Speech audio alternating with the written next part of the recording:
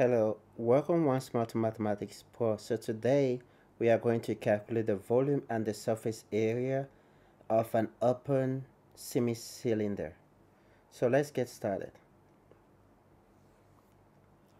So firstly, we have a semi-cylinder and we all remember the formula to calculate the volume of a cylinder. So the volume of a cylinder itself, volume of a cylinder is pi r squared times height, base area times height. So for example, this is our cylinder here. So this pi r squared represent the area of the circle and the height. So base area times the height. So but for this case we have a semi-cylinder, so we are going to divide it to, it's just half of a cylinder, so it means we are going to divide it by 2. So before we continue, or before we proceed, we should remember that pi is equals to 22 over 7. So our formula for volume here, which is pi r squared times height for a cylinder. For a semi-cylinder, we need to divide this by 2. So this implies the volume will be equals to pi is 22 over 7 times the radius. This is the diameter. The radius represents half of it, so it means r is 7. So times r squared. R squared is going to be 7 times 7 times the height, which is 20, all divided by 2.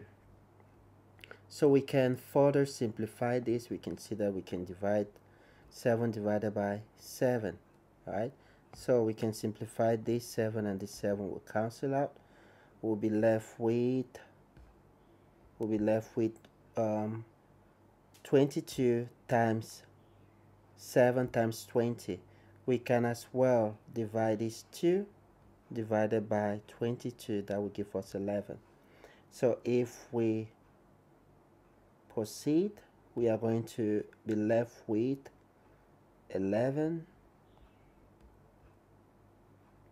We're going to be left with 11 times 7 times 2 is 14, with the 0, 140. So if we multiply 11 times 140, will give us 1540 with unit centimeter cube. So that's it. Let's calculate the surface area next. So generally, the surface area involves the area of all the surface, so like the total area. So we need to calculate the area of this plus the area of this. Now when we look here, no material was used at the top. The top is open, so there's no, we are not going to calculate the surface area of this because it is open. So if we look at this, this is half a circle plus another half a circle will give us a full circle. So what is the formula of area of a circle?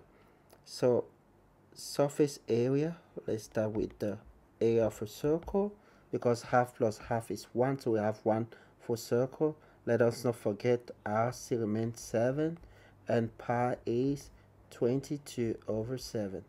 So the surface area, half circle plus half circle, will give us a full circle. And what is the formula of area of a full circle? Is pi r squared. So we know the area of this already, plus now here we have what we call the circumference of a half of a circle. So the circumference of half of a circle, right, times the height, that will give us the area of this curved surface. So we need to get the circumference of the circle and the curved surface. So if we do that, the formula of circumference of a circle is pi r times this distance that I've talked about it already, times this distance, which is h times h. So this is the formula we are going to use. And this formula can be further simplified. For example, if you're working without a calculator, it's preferable to factorize this formula. So pi r squared is the same as pi r plus pi rh. What is similar? What is common? We have pi r, so we can factorize pi r. Bracket will be left with r plus h. Surface area. So this implies our surface area. So we have pi is 22 over 7 times r. R is 7. Bracket 7, and the height is 14. So if we simplify this, 7 and 7 will cancel out. Surface area will be left here with 22 times. If we add this together, we are going to have 21. So 22 times, sorry, that's not the height. Our height is 20.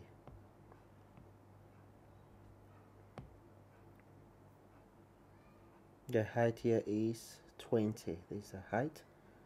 So plus 20. So if we add this together, we'll be left with 27. So surface area.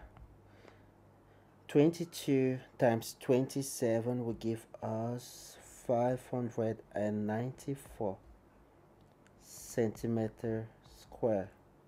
So again, the height of this cylinder is 14. That's the height. So thanks for watching. Please do subscribe.